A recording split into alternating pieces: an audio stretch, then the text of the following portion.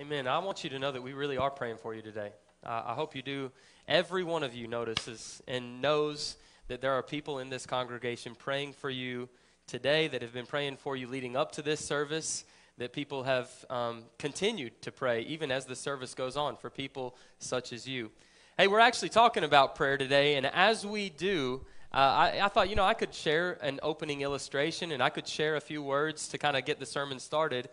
But I thought, there's a person in our congregation that we've been praying for a little while, and he knows the value of prayer. He's seen the power of prayer, and I thought that we would get started by actually having my friend Johnny come share with you on how he's found the importance of prayer in his own life. Johnny, we'll give you this mic right here, and it's all you, man. Well, good morning, everybody. First of all, I want to say congratulations and just praise God for our 3 youth that were baptized today. We're going to continue to pray for you. We're just going to continue to pray that you grow in your life with Christ and you continue to walk closer with Him. So Sam asked me to talk about why prayer is important, and honestly, I can't tell you why prayer is important to you, but I can tell you why prayer is important to me. Whenever I first met Sam, whenever I first came to this church, I was going down a bit of a dark path. I was going through very hard times in my life. Some of you know about it, some of you don't. And I'm very open if you ever want to talk to me about what brought me to Christ. I was sitting right there in that chair, not the one you're in, right next to you, whenever I trusted Jesus Christ. And what led me to that was prayer. I had met with Sam several times. I had been in this audience several times. And I'd always thought about trusting Jesus. I'd always thought about becoming a child in Christ. But it wasn't until I prayed about it. I prayed with my father, my mother, my daughter, Brother Sam. I even prayed with some of you.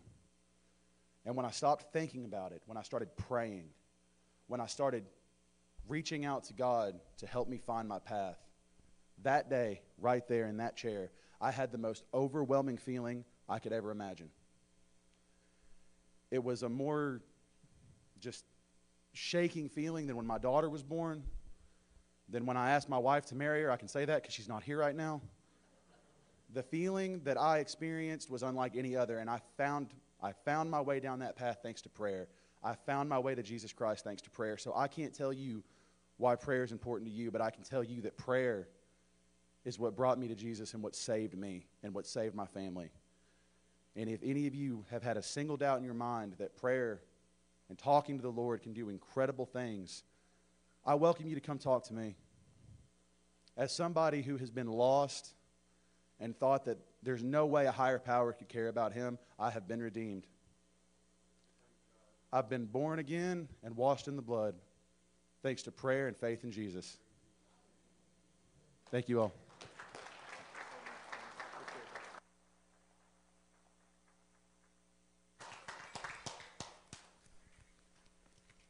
Hey, I want to ask you as we kind of transition to God's Word, and we will pray in a moment, but does it ever blow your mind to meditate on the very real truth that the God of the universe, the creator of everything, the Savior of all of humanity, actually listens when we pray? Do you ever think about that? When was the last time that you really considered that Jesus, when He died for our sins? I want you to catch this. And Johnny really, he kind of shared the gospel for us. But when Jesus died for our sins, I want you to know that He didn't die just to save you from hell. He saved you to Himself. And now, through faith in Him, you can actually have a relationship with the God of the universe. And part of having a relationship with anybody means that you get to talk to Him. And also having a relationship with anybody means that you actually can listen when they speak, and they'll communicate with you as well. Has it ever blown your mind, or have you even thought about, let's just think about the last 7 days. In the last 7 days, have you thought about the fact that I have an opportunity to have a relationship with God Almighty? And that when I pray, I don't have to just check off a list and, okay, I prayed in the morning, that was good, and hey, I prayed for my meal, so now I can eat. That I actually can talk to God. And I can enjoy fellowship with God. Have you thought about that recently? I was kind of thinking about it this week, I was praying about some needs that we have as this church. And I was kind of thinking about where we're at as a congregation. You know that we have some tremendous opportunities in front of us. I look in this congregation right now. We actually have a few people in the overflow room. I'm sorry for that. But we have a few people that are in there right now. And as you look in this congregation, you can kind of see we don't really have much room. We don't have a whole lot of space. And in fact, the only space that we have right now is for just a typical Sunday where we don't have any type of outreach, where there's no holiday, anything like that. And then we just start trying to figure it out. All right, let's put a TV in this room. Let's put a TV in that room. Let's try to make sure that people can fit in here. And I was praying really specifically about that building. We're really praying hard, and we voted on moving forward with a building project. And I thought, that's the easy part. It's easy to vote and say yes, and now we have the hard part in front of us. We've got to raise $800,000 before we even lay ground, and then we've got to raise another $800,000 or so to get to that point. And I was praying about that, and to be honest, there are times where you think, oh man, we've got to get this thing done. We've got to move forward, and I start kind of thinking about different ways that we can have that happen. And then it popped in my head as I was praying, and I was thinking, how cool would it be if I was talking to one of you throughout the course of this week? And I actually think, I don't know why this popped in my head, but I was thinking of Kyle. And I was thinking, I was talking to Kyle, and if Kyle looked at me and said, hey, Sam, and this is why you're going to know that I was talking to Kyle in this situation, because I think that you may have some similarities here. But Kyle looked at me, and he said, hey, Sam, don't worry. I know Elon Musk. You both like your sci-fi stuff. That's the only reason. I think that's the only personality thing. But if Kyle looked at me and said, hey, I know Elon Musk, he's got it covered. Or if I was talking to him and he said, hey, I know Jeffrey Bezos, or you name your favorite billionaire. I think that's the only two I know of, but you may know of a few. But if somebody in this congregation said, I know a billionaire, and they're invested in ministry, they love the Lord, they want to help out, I think all of us would just breathe this sigh of relief. Oh, okay, it's going to be fine, right? Or let's just say that one of you were sick, and I was talking to you, and you were saying, hey, man, I need to go see this doctor. There's only one specialist in the entire world that focuses on this one condition that I have, and I don't know how I'm ever going to get an appointment with him. And I just said, hey, don't worry about it. I know that guy. I'll just call him right now, and I'll get you in. I think at that moment, you would just kind of say, oh, it's going to be okay. But then I thought about this, and I realized we know God. We know God. What if I started the service and said, hey, I was thinking about the building this week, and I talked to God about it? I think most of us would just kind of be unemotionless, or we'd be emotionless, right? We just, okay, cool. But again, when we think about the fact that we know a person, we tend to feel a little bit better. Why is that? We're talking about going deeper in our walk with the Lord in this series right now. And last week we kind of talked about getting deep into God's Word. And I pray that this week you were doing that. I pray that you were deep in His Word. You were enjoying His Word. You were experiencing fellowship with Him as you learned His Word, lived it, you loved it, you memorized it, meditated on it, made it known. That's what we talked about last week. I hope that was going on in your lives and in your families this week. But this week we're talking about getting deeper in our relationship with God, specifically through the practice of prayer. And anytime that you think about prayer today, I want you to think about it in two different ways. One, we're going to talk about it in a relational way. We're going to talk about it in a way that I get to experience a relationship with God. But this is the part that's kind of a challenge for some of us. We're also going to talk about it in regards to a discipline, a spiritual self-discipline. My pastor, when I was growing up, I'll never forget, he at one point, I think I asked him, I said, how do I know if I'm self-disciplined? He said, well, that's a really good question. And I said, well, specifically, how do I know that I have spiritual self-discipline? And he said, well, here's the question I would ask myself. Is there anything that you can think of that you're doing that you have to discipline yourself to do? I mean, think about that. Is there anything in your walk with God that you're having to constantly discipline yourself to do? And if so, that means you're probably becoming self-disciplined in your relationship with the Lord. But how about the practice of prayer? I'm not talking about praying this morning in reference to, hey, I prayed because I ate some Cheetos. I'm not talking about praying today when we really need something, because I think all of us pray when we're desperate. But really, again, I'm talking about the discipline of prayer. And with that being said, as we get started, I want to bow our heads. I want to close our eyes. And And I think it would be good if we just kind of disciplined ourselves together to take this time to pray. Here are a few things that I've been doing with my kids lately. One, I've been saying as we start our prayers, and I'm just going to kind of give you a guide this morning. As we start our prayers with our kids, we say, God, here's one reason I praise you, or one reason I love you. It's because you are, just fill in the blank real quick. God, I praise you or I love you because you are, fill in the blank. God, I'm thanking you today for fill in the blank. This is one reason I'm thanking you today. God, I'm sorry for this. Just lay it out before the Lord right now. I'm sorry for this.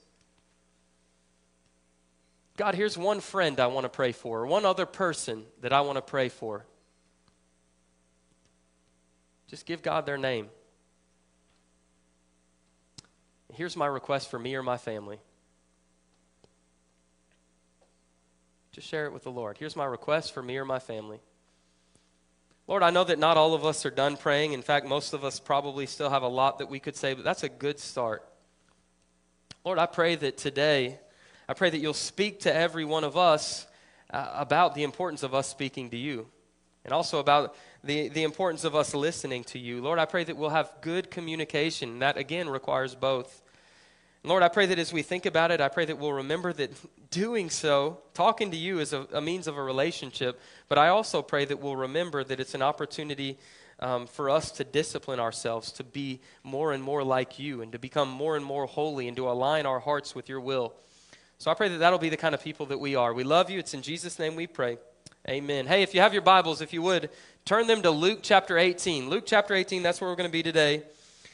Luke 18, you can kind of look on your screen right now. We're going to be in verse 2 to start off with. We're going to read all the way from 2 to verse 8. God's word says this. Jesus is the one teaching.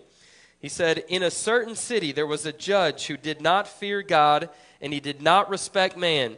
So let me ask you as a congregation real quickly, did he sound like a good man or a bad man? He was a bad man. He was a bad man. All right, so he did not fear God. He did not respect man. Then there was a widow in the city, and she kept coming to him, saying, give me legal protection from my opponent. For a while he was unwilling, but afterward he said to himself, even though I do not fear God nor respect man, yet because this widow continues to bother me, I will give her legal protection. Otherwise, by continually coming, she will wear me out. Verse 6, and the Lord said, hear what the unrighteous judge said. Now will not God bring about justice for his elect who cry to him day and night? And will he delay long over them? I tell you that he will bring about justice for them quickly. Now let's just stop there for a moment. You know, one of the reasons that Jesus talked in parables, or one of the reasons that Jesus taught through parables was because people connect with stories. You know, that's one of the reasons I like to tell stories about my life on Sunday mornings, is because oftentimes we're not necessarily going to connect with a list of 10 things we shouldn't do, but we will often connect with somebody's story, their situation, because we often relate with it. And in this story, Jesus, he shares this situation with two different people. He says, one, there was a judge. This judge didn't fear God. He didn't respect the people. In other words, he wasn't a good man. He wasn't a good judge. You can't be a good judge if you don't care about justice, and God cares about justice. So you can't be a good judge if you don't care about justice, and you also can't be a good judge if you don't care about people, that they get justice. But the other person in this story is this widow who is in desperate need of help. Someone was taking advantage of her, and that was really common in that culture. That was something that kind of happened to women in general, but specifically to women who didn't have a man in their life. It was really hard to live as a woman in that day and age. So she asked for help. Day after day, she kept coming to him, and he said, no, I don't have time for you. No, I don't have time for you. Do you know why he probably didn't have time for her? It's because she probably didn't have money.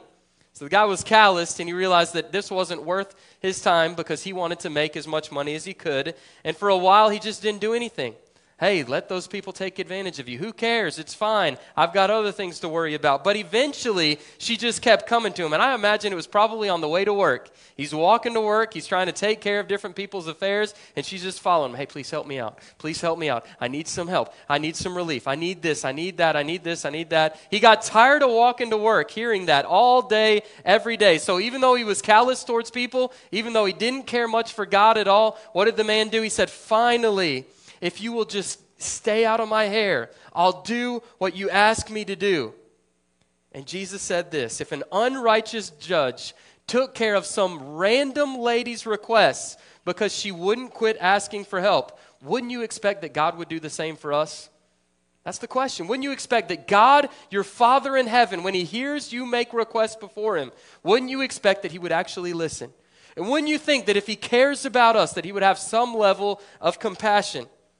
You know, we're not really going to pick this parable apart because parables weren't intended to be picked apart. Really, they were to be a story with a really simple spiritual message. And what was the message behind this? What's Jesus trying to convey to his people in this parable right here? Well, it's found in verse 1. I want you to look at this. God's word says this. Now he was telling them a parable to show them that at all times they ought to pray and not to lose heart. Did you catch that? If you hear nothing else that I say today, here's what I want to encourage you to do. Pray all the time and don't lose heart. In other words, don't quit praying. Pray all the time and don't quit praying. So if you heard that, y'all know that I love to do this. If you're a visitor here, I'm sorry, but we do this all the time. I want you to look at a neighbor real quickly. And I want you to encourage that neighbor right now with energy. We do this with energy, right? Tell them, pray all the time. All right, I heard Miles and about 3 others. All right, so we're going to do that again. Look at somebody and tell them, pray all the time. And don't quit praying. All right, that was a little bit better. All right, so let's focus on that first one for a little while. Pray all the time. You know, I hate to admit this, but, you know, this is the time of year. Spring is right before graduation happens. It's when our kids are playing t-ball. Some of them are playing softball. We've got things that we kind of help out with at school from time to time. We've got ministry events. This is the time of year where we literally have something going on 5 to 6 nights a week, every single week this time of year. And I see y'all are nodding. Y'all are amening that because we can relate, right? And this is a time of year where, as much as I hate to say this, I have to discipline myself to have a conversation with my wife. I actually have to remind myself throughout the course of the day, hey, talk to that person that you love more than anyone else in the world. And you know, Scripture talks about that in reference to our relationship with God. I love the way that Paul said it in 2 Corinthians chapter 1, verse 11. He's speaking of prayer, and some of your versions may say this. He says, strive with me in this thing called prayer, or labor with me in this thing called prayer. I think I've mentioned before, I'm so thankful that God made me a man and that I don't have to go through that thing called labor. Like, I'm so thrilled that I don't even have to, I don't even have to touch that. I don't have to worry about that at all. And, there are machines, I think we've talked about this before, where if men wanted to, they could kind of hook themselves up and feel what a woman would feel like when she goes through labor. I'll tell you, I'm perfectly content not knowing. I'm good with just patting my wife on the back and saying, thanks for your sacrifice. Like, that's good with me. But, anytime that we think about labor, we see that the idea of labor has always implied some kind of work. I don't mind work, but it often involves pain. There's often difficulty involved in something that you labor towards. And right here, Paul says, hey, I want you to work. And sometimes you may even shed tears in this thing called prayer. You may experience heartache as you pray. There may be times where you're saying, why in the world am I praying right now? I feel like I'm praying to a wall. God said no to the last 12 things I asked for. God doesn't seem like he hears or cares about anything that I'm saying right now. Why in the world would I keep on praying? Well, because one, God says, keep on praying. That's one reason we pray, is because God says to. And this is where we see that it's a discipline to have an active prayer life. It's a discipline to have an active prayer life. It actually takes effort to pray often. Because as we search scriptures, I don't think that God's ever going to be content. I want you to catch this. I don't think God's ever going to be pleased with a relationship where what we do is we just pray before we eat cereal every morning.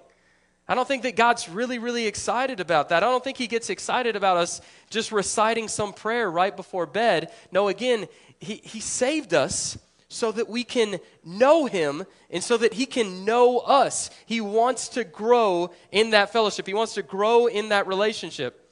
In fact, in Scripture, we see that prayer should be a means of drawing near to the heart of God. It's a means by which we can actually, again, experience and I want you to catch that word, experience our Creator. Experience a relationship with Him. And any relationship that you experienced in life or are experiencing in life is not one that you're just kind of, I don't think any of us are gratified with a relationship where we act like robots. And we just kind of, we tell our spouse, hey, look, at noon every day, I will shoot you a text message, and I'll tell you that my day is going well, and I'll see how your day is going as well. Yeah, that's not a good relationship. Now, obviously, there may be times where we talk to our spouse, and there may be times where we're busy at work, but we all know that when our spouse needs us, we're there for them, right? And when our kids need us, now, I always accuse my mom of never answering our phone calls, but if we really actually need her, she's there for us, right? And in the same way, God says, hey, I'm here for you. Just call me anytime. Just talk to me anytime. And that's the kind of relationship that we see Paul talking about in 1 Corinthians chapter 5, verse 16 through 18, where he says, rejoice always, pray without ceasing, in everything give thanks. You want to know God's will for your life? This is what Paul says it is. He says this is God's will for you in Christ Jesus, to just keep praying and to keep praying and to keep praying some more. Does that mean that a person never stops talking to God? To pray without ceasing, does that mean that you never, ever stop talking to God? Quit listening to me, and you just talk to God during this whole hour, and then at work, don't even focus on work. You just talk to God the whole time. Is that what Paul's saying? Well, in a sense, yeah, we shouldn't ever stop talking to God, but in a sense, he also recognizes we can't talk to anybody 24 hours a day. I think what Paul's saying right here is that we need to have an attitude of prayer that should consistently describe our lives. There should be this constant posture of, I'm listening to you, I'm available if you have anything to say, and I'm not going to hang up the phone. I'm ready to talk to you at any time. I love watching my kids. Do any of you FaceTime? Yeah, I think most of us do, right? But have you ever watched your kids try to FaceTime? My siblings live about 8 hours from here right now, and my kids, when they FaceTime their cousins, they'll set it up. You know, they'll line it out with them. I guess they use Kim's phone and call them and ask. But they'll say, hey, look, I'm supposed to FaceTime my cousin at 9 o'clock on Saturday morning. I need your phone. And then I give it to them. And if we let them, they would stay on that phone till 9 o'clock that night. I mean, just constantly talking to their cousins. But the funny thing about watching their conversations is that they only talk in spurts. You know, they'll be on the phone for hours and hours and hours, but they'll just kind of randomly say something every once in a while, and then their cousin will randomly say something back. And although they may not be talking throughout the course of that conversation or throughout the course of that time together, there's this constant awareness that there's somebody else on the other line. And I need to constantly be listening because there may be a point that they say something important. And there's this constant awareness that if I need to say something important, I can say it because they're listening to me. And I think that that's what God's saying when he says pray without ceasing. Every single morning when you get up, you make that phone call. And you tell God, hey, look, I just want to let you know, God, I'm all yours today. And I'm not hanging up this phone. I guarantee you I'm not hanging up this phone. I'm available. You speak to me when you want to speak. I want to talk to you when I have any issue come up. I'm going to be thankful to you. I'm going to be in communication with you all day long. I want to just be aware in every moment that Jesus is in the room. Think about that. I want to be aware in every single moment that I'm living that Jesus is in the room. And I want to be aware, and I want you to be aware that I'll be listening all day long. I'm ready for you, God. You just tell me what you need to tell me. See, we don't pray just to get what we want. No, it's not a bad thing to make our requests before the Lord. But I want you to think about this. This is often how we think of prayer. We don't think about it like a FaceTime call. We kind of think about it almost like we've got a genie in a bottle that we've got to rub and ask for something, right? So I'll only talk to God when I really, really need something. I'll talk to him if my life is really spiraling out of control. If I'm frustrated at work, I'll talk to God real quickly. Or if I just have something that I need to ask of, then I'll talk to God. But that's the only time that I'm ever going to talk to God. If you had a relationship like that, and there was a person in your life that you did that to all the time, that you just asked and asked and asked some more, do you know what that person would call you? They would probably call you a lot of things, right? But one thing that they would call you is a toxic relationship. They say that there's a problem with this thing because all you do is ask of me. See, again, we don't just pray to get what we want. Remember, we're talking about diving deeper this month. A shallow faith focuses only on my needs in prayer. But a deep and a faithful Christian prays with the intent, again, of communicating with and connecting to the heart of God. So again, I know that we're kind of just talking about the same thing again and again. We're talking about prayer. But I want to ask you, do you have a daily desire to connect with the heart of God? Do you have a longing to go deeper in your relationship with Him? Are you seeking Him out on a daily basis? Here are 3 things I want to really encourage you to do. If you haven't taken this step of really seeking to connect with God, I want to encourage you to do some things. Some of this is going to be really simple, and you say, I do this every day. Some of this is going to be things that you say, man, I've never done this at all.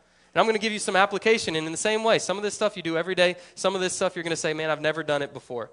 But the first thing I want to encourage you to do, if you're saying, man, I don't even know where to start with prayer, here's the first thing I'll tell you to do. Just start talking. And tell God that you're talking to Him. Just, God, I need you right now. I'm frustrated. God, I'm having a really good day. I just want to let you know I'm having a really good day. Just start talking to God. If you don't really know, again, where to start, you can do what I do with my kids. God, this is one reason I praise you today, because you are this. Or this is one reason I'm thanking you today. You have provided this. I thank you for this. God, this is one reason I'm sorry today. I just want to let you know this is why I'm sorry. God, this is one other person that I'm praying for today. Here's that person's name. This is their request. This is one reason I'm praying for me today. This is my request before you. Just start talking to God. Then here's another thing that you can do, and this is kind of a challenge for some of us. You can be silent before Him. Now, I was actually going to talk about this, and I thought about doing it. I'm not going to because it's really awkward. But isn't it uncomfortable to just sit in silence nowadays? Like, we constantly have some kind of noise going on in our lives, don't we? I mean, I know that for me personally, if I don't discipline myself throughout the course of the day, I will, every time I get in the car, I'll put on music or I'll put on a podcast, generally a podcast. At every single moment, even when I walk into my house, I don't usually even watch the TV. I just turn it on to hear some background noise. There's got to be some kind of noise, some kind of movement happening around me, or else I get uncomfortable. But what I want to encourage you to do is just take a little while and seek clarity and direction from God. Just get silent with the Lord and ask Him to rid your mind of the world and the things of the world. And ask Him in that day to just fill you up. Just get silent and say, God, would you fill me up? Remove the world from me and fill me with yourself. And then here's the next thing you can do. Just listen. Just listen to God. Don't expect to hear little angel voices or anything like that. Don't think that you're going to hear like Morgan Freeman's voice in the background or anything like that. I don't think that's how God talks to us or anything like that. But God is going to most likely speak to you through 3 different outlets in the course of your day. One, He will always speak to you through this one outlet. I want to tell you what it is. We talked about it all week. What is it? It's through His Word. Every single time that you open this book, I want you to know that God is speaking. He's not always directly speaking to you. Sometimes He's speaking to Moses in the passage. Sometimes He may be speaking to Daniel. But there are times where He's speaking directly to you as a believer in Jesus Christ. And in those moments, I want you to write it down. I want to encourage you. This is what God's teaching me right now. And even when it's indirectly, if He's speaking to Moses, hey, this is what I'm learning. If you ever want to know the only perfectly reliable, the only perfect, reliable means by which you will know for a fact that God is speaking to you, you get in His Word again and again. Here's another way that God speaks to you, is through other believers. You know why this is so good? Like, what's going on right here? Look around real quickly. We do this all the time. Look around. This is so good when we gather together as believers. And when we get together in our Sunday school classes and we have a little fellowship meal or we do our life groups or anything like that, the reason it's so good that we gather together as believers and we actually meet in person is because as we meet together in person, we get to talk to other people who've had experiences with God that can share something with us. So they may say, hey, look, I remember when we dealt with this with our kids, this is something that God taught me in that time. Or, man, I remember that temptation that I dealt with at school, and this is how I overcame it. You know, we're able to rub shoulders with other believers and say, hey, this is how God taught me. Let me share it with you. It really helped my life greatly. That's one way that God speaks to us, is through other believers. And another way that God speaks to us is through His Spirit. See, God most likely speaks to you in the quietness of your own thoughts. As you pray for directions, there are going to be times where you get what you want, or you want something, and there may be times where God says, hey, danger, watch out, don't do it. You need to pay attention to those moments. Don't ignore those signs. There may be times where you're talking to God, and as you're talking to him, as you get silent before him, he lays on your heart, go check on that person. Go check on that person. Make sure they're doing okay. Can I tell you this? There has never been a time where I've obeyed that still small voice in my heart that said to go check on a person where they didn't need it. There's never been a single moment where they said, hey, why are you calling me? Why don't you just show up at my doorstep? Every single time I've ever talked to somebody and said, God put you on my heart, generally speaking, what happens is they break down. Man, I really needed that right now. But there are other times where they say, hey, look, this was just perfect. This is just absolutely perfect. They may not cry, but they're thankful and saying, hey, this is something I really needed. So talk to God. Get silent before him. Let him fill you up. And then listen to him every single day. Now, I want to give you, again, a couple applications, a couple things that you can do to enhance your prayer life. First thing that you can do is this. I want you to find a specific time every day that you want to dedicate to prayer. So just think about that. Again, not a meal time or anything like that, but we see Daniel in Daniel chapter 6, verse 10. He always prayed to God 3 times every day. Remember, that's what got him arrested at one point. He wasn't supposed to be doing it, but he said, you know what, I made this commitment to God. I'm just going to keep doing it. If I get in trouble, so be it. But find a certain time or certain times in the course of the day and dedicate them to the Lord. And if you struggle to kind of meet those commitments, here's one thing I encourage you to do. This is one thing I've done much of my adult life. Set an alarm. I got a text message as I said that. Set an alarm. I thought the alarm was about to go off. But set an alarm on your phone. And if it goes off and you're busy at work, here's what you can do. Push the snooze button. Push it again and again and again until you have a moment in that day and just get quiet and talk to God. Here's another thing you can do. Find yourself a prayer partner. I think just really, we're talking again about how good it is for us to gather together. How many of you have a prayer partner in this room right now? I guarantee you, if you get one, if you find somebody you trust and that you admire that's walking with the Lord, and you say, hey, I'm going to start praying for you, I want you to start praying for me. And then you communicated about how you're praying for one another, I guarantee you it's going to enhance your walk with the Lord. And I guarantee you it's going to enhance your prayer life. So find a prayer partner. Here's another thing you can do. Track your prayer requests. This is so tremendous. It's kind of like in the Old Testament when God would dry up the Jordan River. He'd say, hey, set up these memorial stones, and don't forget that I did a miracle that day. That's what tracking our prayers are. You write down all your requests before the Lord, and you pray about them every single day. And as God answers those prayers, cross them off the list. There's a guy that I was praying for a year and a half for him to trust Jesus to be his Savior. And guess what? About a month ago, he did. And I was so excited when I got to take him off my phone. Every single day, I think it was at 12:30, I had an alarm that said, pray for this person. And I was so excited that God answered my prayer, and I was able to move on to another request. Keep track of your prayers, and you'll see that God answers. You'll see it often. Here's another thing that you can do. Pray for lost people. Speaking of that, share the gospel with people, and then pray for those lost people in your lives. And then here's the last thing that you can do really, really simply. If none of this is working, you've tried all this stuff before, here's what I encourage you to do. Pray and ask God to help you pray. Like as simple as that. Pray and ask God to help you pray. You know, I started this service with something. I want to end this service with the same thing. I hope you know that people pray for you every week. You know, we have people in our congregation that are dedicated prayer warriors. And I'm so encouraged when I get to know people like that. People that will come to me all the time and say, man, I pray for you every single day. People that have come to me before and said, you know, when we send out our little requests for somebody's needs, they'll tell me, I've been praying for them every single day. We've got people in our congregation that pray for you. But I want you to know something else.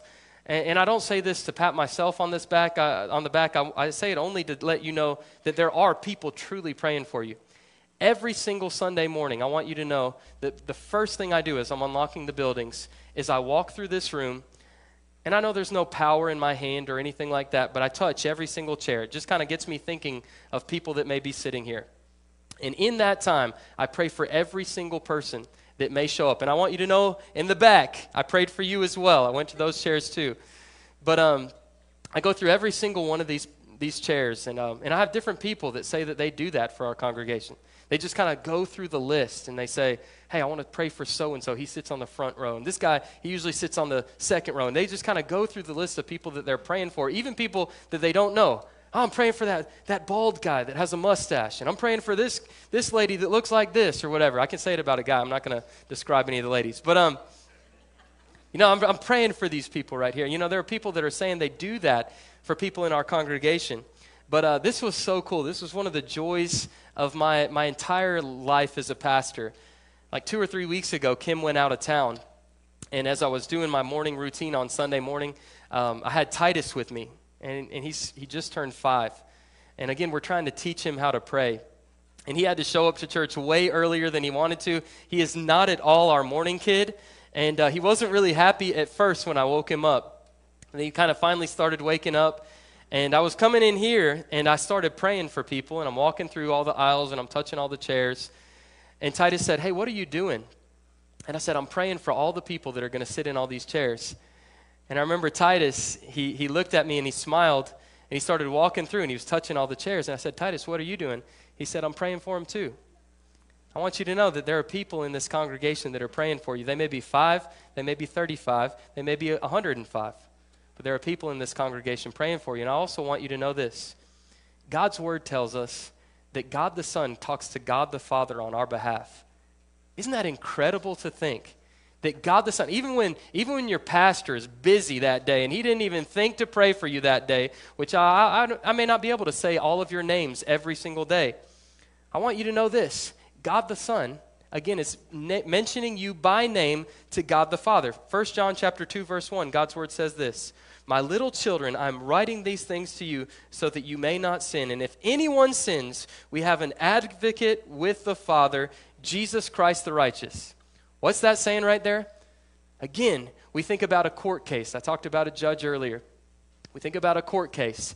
If heaven was set up as one great big court case, we'd have Satan that was constantly throwing accusations at us, constantly saying, "You couldn't forgive them of that. There's no way you could save them. Send them to hell. Send them to hell." He's just yelling it out all the time. And then there's Jesus. And what is he saying? "I covered them with my blood. They placed their faith in me, and they're forgiven. They're free. Forgive them. Hey, they're with me. They're with me. Let them go. Let them go. Hey, it's going to be fine. Back off, Satan. Back off, Satan. I saved them of their sins." Isn't that incredible to think that God the Son talks to God the Father on your behalf? And again, one of the things that he talks to God the Father about on your behalf is your salvation. I'll tell you that every single person that has ever shown up at a church, I guarantee you this, maybe God will tell me I'm wrong in heaven one day, but I guarantee you every single person who has ever stepped foot into a church has somebody on this earth, not just in heaven, but on this earth, some little old Sunday school teacher that met you years ago that's been praying for you for years. Every single one has that one teacher that's been praying for him and said, "Man, I saw potential in that person. I'm going to pray, and I'm going to pray." Or that cousin that prays for him and prays for him. You may never find out about it until you get to heaven, but I guarantee you, each of you have people praying for you right now. And I want to ask you right now, one of the things that we would see in Scripture that God desires for each of us, and I would think that God the Son talks to God the Father on your behalf for, is that you would trust Jesus to be your Savior. I want to ask you, have you done that? Because again, all this stuff that I talked about, in this whole series, none of this stuff matters if you don't start with a relationship with God. You can't have a relationship with God if you haven't trusted his Son, Jesus, to be your Savior. So have you trusted Jesus to be your Savior? I want you to bow your heads for a second. I want you to close your eyes. And I just want to ask you, have you received Jesus? Do you know for a fact, beyond a shadow of a doubt, that if you were to die today, that you would be in heaven because you have trusted Jesus alone to be your Savior? If you're not sure of that, but you want to make sure of it today, would you just raise your hand? Just be honest. I'm not going to point you out. I promise I'm not going to embarrass you. Nothing like that. If you're not sure, but you want to make sure today, would you just raise your hand real high for me to see? I think I see a hand, and I'm thankful for that. I'm thankful for that hand. Here's what I want to encourage you to do. If you're raising your hand, how about you start with a conversation with God? Why don't you tell him, "God, I know I'm a sinner. God, I know that I need you right now. So I'm trusting in your Son. I'll never be good enough to get myself to heaven." Just tell him that right now. But I know that Jesus' blood was. Tell him you're trusting Jesus. Trusting that he died for you, that he rose again. And trusting that God will save you because of that faith. Why don't you thank him that he gave you everlasting life? Now, I know I saw a couple hands raised, but I want to ask you again to raise your hand. If that reflected your heart and you just prayed and you said, I trusted Jesus to be my Savior this morning, would you raise your hand high so that I know that you received a relationship with the God of the universe? Just raise it high. I see those hands. Praise God for those. I'd like to talk to you after this service. But I also want to ask you this. If you're a believer here and you're saying, man, I have needs. Man, I'm sick right now, or I'm hurting right now, or I'm just struggling right now. Or man, my family's just kind of out of whack at the moment. I'm dealing with temptation that I never thought that I would deal with before. If you've got something that you would just say, hey, I need people to pray for me this morning, would you just raise your hand and let me know? I'm not going to tell everybody. I see your hands. Just raise them high for me. What I want to do is I want to pray for you. God, thank you for these people that were honest. Thank you for the ones that said, I want to trust Jesus to be my Savior. I praise you for that. Lord, I pray that they'll experience and enjoy this relationship with you, not just in heaven, but that they'll walk with you and they'll get deeper with you and that they'll seek you all their lives. And for those people that are saying, man, life's heavy for me right now. I'm sick, I'm tired, I'm distressed, I'm discouraged. Lord, I pray that as they come to you, as they're weary and heavy laden, I pray that you'll give them rest because your yoke is easy and your burden is light. And I pray that they'll go deeper. As a congregation, we all will go deeper in our relationship with you, specifically through the means of prayer. Thank you so much that we have access to you. We have an opportunity to know you and get to know you more. In Jesus' name I pray. Amen.